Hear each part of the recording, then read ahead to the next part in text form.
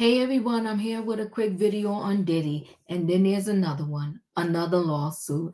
Listen, guys, I think before Friday, he's going to have about 10 to 15 more. They seem to be coming fast and furious. Ever since this video dropped of Cassie being abused by Diddy in 2016 at their hotel, the lawsuits have been coming and are coming and are coming. We just learned of one yesterday, and now here there is another one today. Let me go ahead and share the screen. So Diddy, new SA lawsuit. Woman claims he gave her substances and armed her. A new Diddy accuser is suing him over multiple SAs she claims started back in the 90s after they met in New York City, TMZ has learned. April Lampro said she was a student at the Fashion Institute of Technology, and she says he offered to mentor her in the fashion industry. After showering her with gifts and flowers, April claims they met up in 1995 at a Soho bar where he plied her with alcohol and then brought her back to his room at the Millennium Hotel. In the docs, April says she started to feel ill and as if the walls were closing in on her as Diddy allegedly started to force himself on her. She says she was still conscious but unable to defend herself when he began arming her. April says she woke up the next morning nude, sore, and confused. April says months later she heard from Diddy as he began pursuing her again. She claims he lured her with access to music industry events. In the lawsuit, her attorney describes her as a hopeful yet naive college student and took Mr. Combs at his word and believed that the first R was a possible Milligan and decided to give him a second chance. She claims they were on their way to dinner, walking to his car in a parking garage when he forced her to perform oral on him. April says a garage attendant saw them, but Diddy was unfazed. After that alleged incident, April says she rejected his continued invitations, and he grew angry, calling her insensibly and threatening to blacklist her in the industry. She claims he developed a monster persona. April claims there was an incident in 1996 when he ordered her to his apartment, and when she got there, she was introduced to Kim Porter. She claims he forced ecstasy down her throat and then demanded she have relations with Kim while he watched and pleasured himself. Eventually, she alleges he argued her again. April says she finally broke things off in 1998, but then had a run-in with Kim at a restaurant where April was working. According to the suit, Kim told the restaurant owner April had tried to poison her, and if he didn't fire her, Diddy would shut down his business. April said she was fired.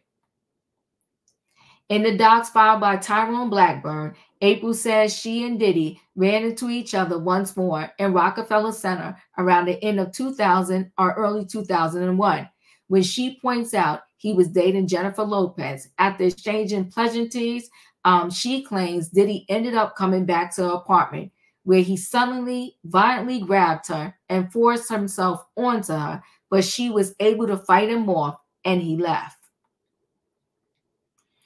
And there's this. Sometime last year, April claims someone told her then boyfriend he had seen a video of her having relations with Diddy. In the suit, she says she's been told Diddy recorded the encounter without her knowledge and has shown the video to multiple people.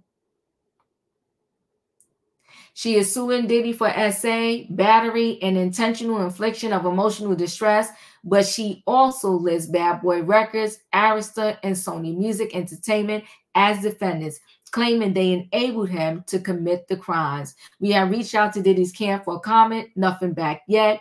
April's attorney is also representing Rodney Jones, Liza Gardner, in the lawsuits they filed against Diddy late last year.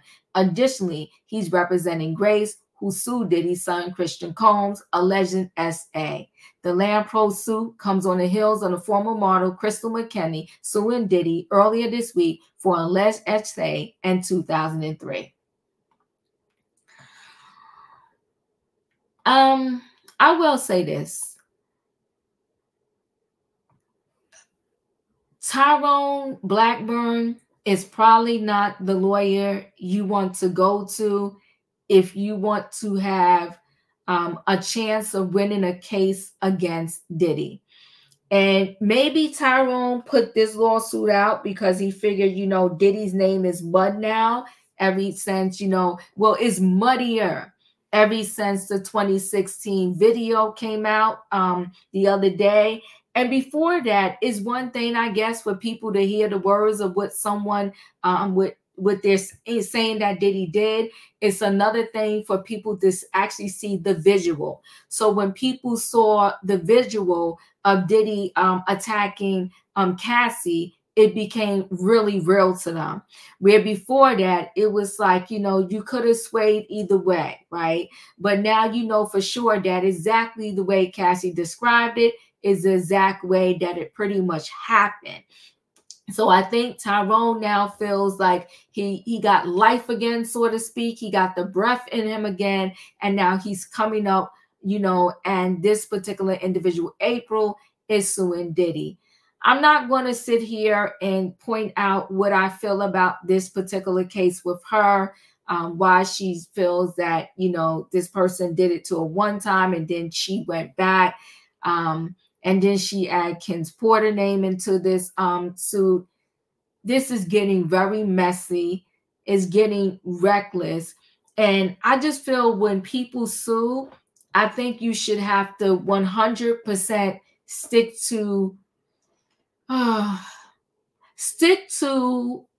perhaps identifying and saying things that directly pertain to you. Ken Porter is not here to deny or collaborate on said claims.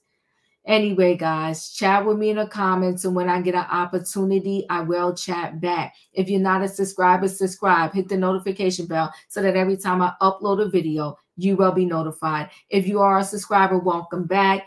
Let me know your thoughts on this latest lawsuit, and I think this is one of thousands that are probably about to come against Diddy. Listen, he made his bed. He has to sleep in it. There's that saying. And so he has a messy world to, deal with now.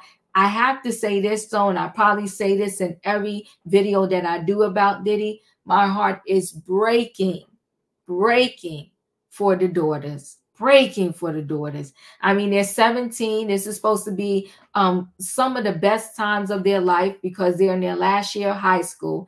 And their last year of high school, they're dealing with all of this controversy surrounding their dad. And not just controversy, is nasty, despicable, horrific, horrendous controversy.